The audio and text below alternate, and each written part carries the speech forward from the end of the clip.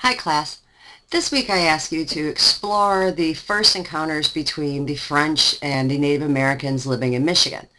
And here I have up for you a map of what it looked like about 200 years ago, where the major tribes were 200 years ago.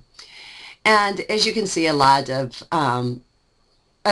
Michigan was covered with Native American tribes. And so when the French arrived in order to have economic gain from our land, this place wasn't just, spotted here and there with different people. It was a fully populated state. And of course, there were confrontations involved.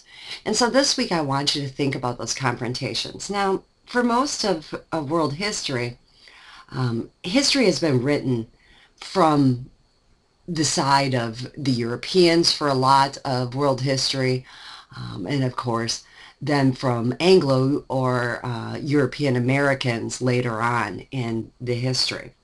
And so consequently, we have this tendency to view encounters, let's say, from the European perspective. What myself and others like to call that, we're kind of looking west. We're looking west at the other people. And so this week I want you to think about what it's like to put yourselves in the native people's position. And so look east. What would what would encounters have looked like from the Native Americans' perspective? What kind of conflicts might they have found? We think about the French, let's say, and I'll just give an example about religion. The French were highly Catholic that came to Michigan.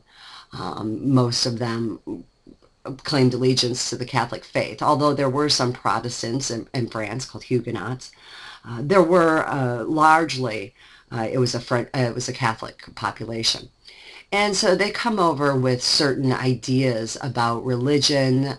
They believe, of course, in Christianity. They believe in saints. And then think about what the Native Americans would have thought of them.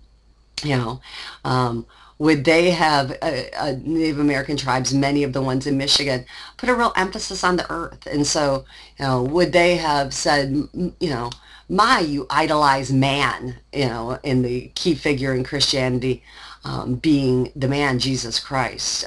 Think about other things, the French were largely capitalists. They were here to make money. That was the sole reason, and that's why they don't really colonize the area, is because a lot of them are just bachelors. They're coming over to make their fortune, and then they plan on returning back to France.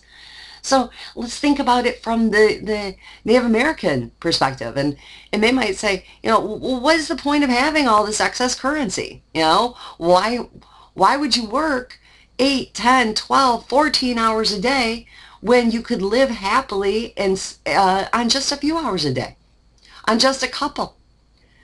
And of course, we think about it from the French perspective, and the French are saying, oh my goodness, and you'll read today, that they don't revere the money they have. They don't revere they put all their faith in things like copper.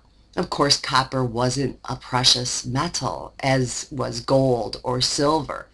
Copper doesn't become really, really valuable until there's electricity. And then, of course, copper is used as a conduit for electricity.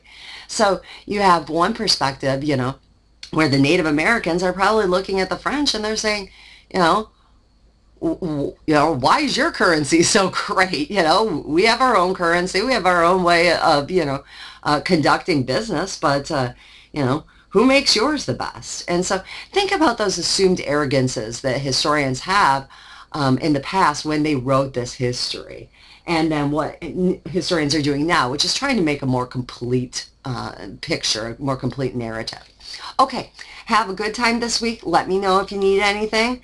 I'm right here for you, so let me know if there's any problems or any confusions, and I'll be happy to help. Talk to you soon.